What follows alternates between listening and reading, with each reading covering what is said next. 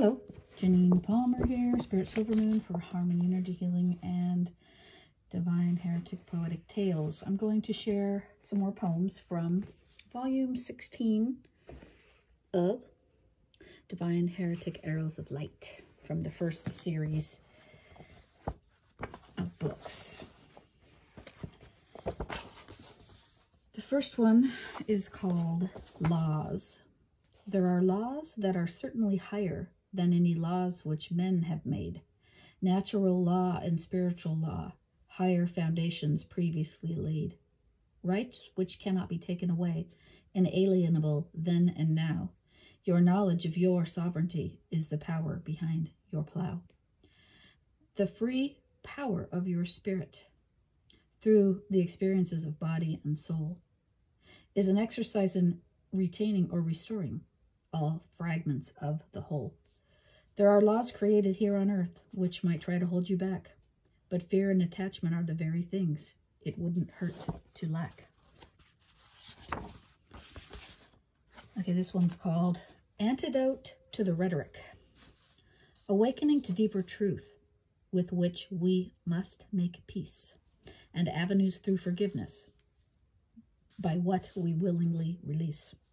Finding space and purpose through choice as we create. Experience more valuable than doctrine. Time to unlock the gate. Spheres of understanding. Influence as it flows. Blessings rippling in and out. What divinity bestows. Antidotes to poisons. To falsehoods which mislead. Cleansing of contaminants. So truth might yet be free. Okay, this next one's called The Miner's Light. There are those who dig for treasure. There are those who mine for spiritual gold. Oh, I'm sorry, I need to start that over. I think I messed up, I got distracted. So the miner's light. There are those who dig for treasure in various and sundry ways.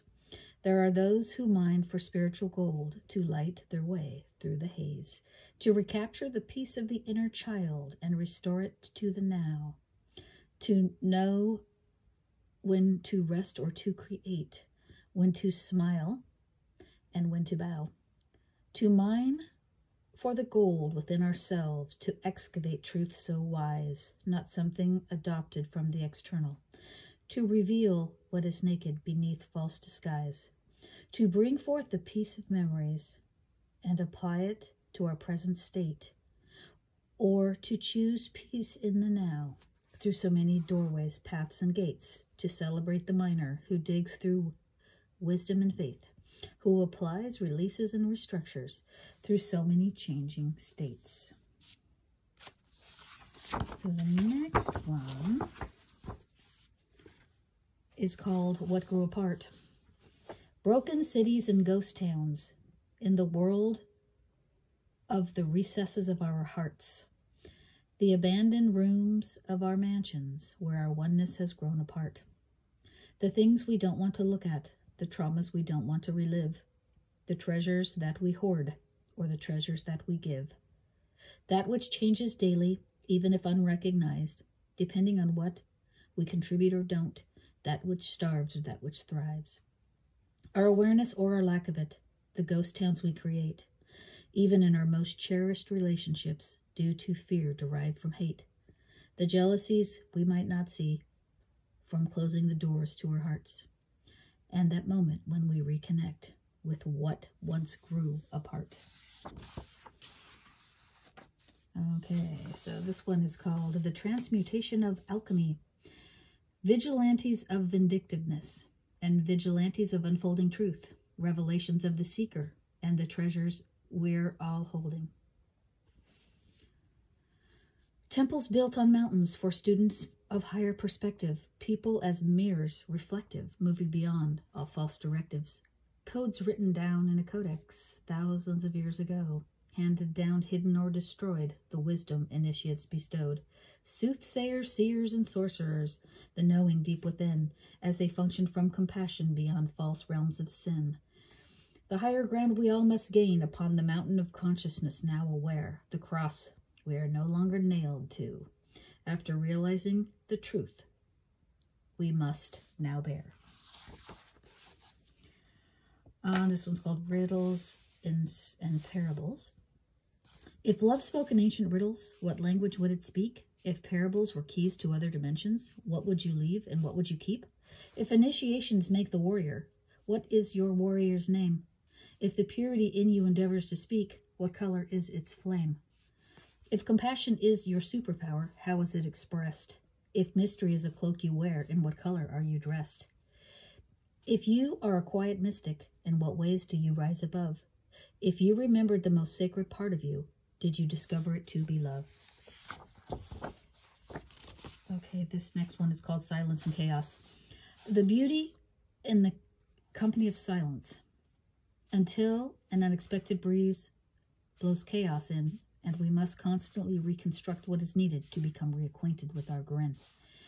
Certain people are inspiration, like a door to a distant land, where we open to learn and wonder, and the gift of life feels even more grand. Charming is as charming does, where divine essence reveals itself, when hidden doors become known, where beautiful aspects dwell. The window of a secret journal, glimpses of the heart's desire, the way we might be barred by fear, but love shall always transpire. This one's called Autobiographies. Castles steeped in ancient code, no lack of knowledge can erode. Wisdom guides it through unknowing's cloud, clothed or stripped of woven shroud. The living word unrecognized, unspoken truths lost in disguise, beyond the veil where answers wait, a beloved and familiar gate. A mother's love to save them all, unexpected romance to enthrall, love affairs of different kinds, treasures appearing, we all find. An oaken door with hinges strong, swords drip with ink and angels' song. A healer's hands, compassion guides. Inner knowing directs a warrior's stride. An apothecary of the heart, sacred recipes set apart. Love's elixir, pure and true. The autobiographies of me and you. And I think this will be the last one, and it's called Kissed. They shall not be devoured by darkness, the lower consciousness that knows not the high, that jealous, wrathful energy that works to hinder you and I. Those who awaken to their spark of light are not targets for darkness to feed. Those who come to know themselves beyond false programming now are freed. A dark energy has permeated the world. For far too long it seems, but the time has come for that to change, time for thought forms to be cleaned. They shall not be subjects of ignorance, even though in amnesia they still exist. They shall rise back to the light of love, to the truth within which God has kissed. And that's all for this reading today. Thank you for listening.